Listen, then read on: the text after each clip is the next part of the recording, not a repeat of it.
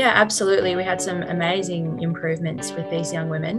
The biggest improvements were probably with how they felt about weight stigma and how they experienced and coped with those negative attitudes that our society kind of places on people with obesity and overweight.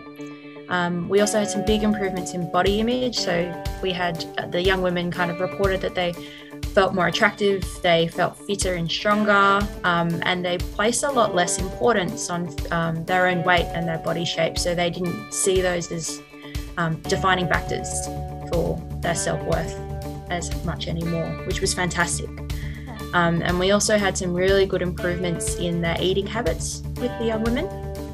So they established more regular and healthful eating patterns, which also really helped with building strong routines around things like sleep and work, which we also know is really important for mental health as well.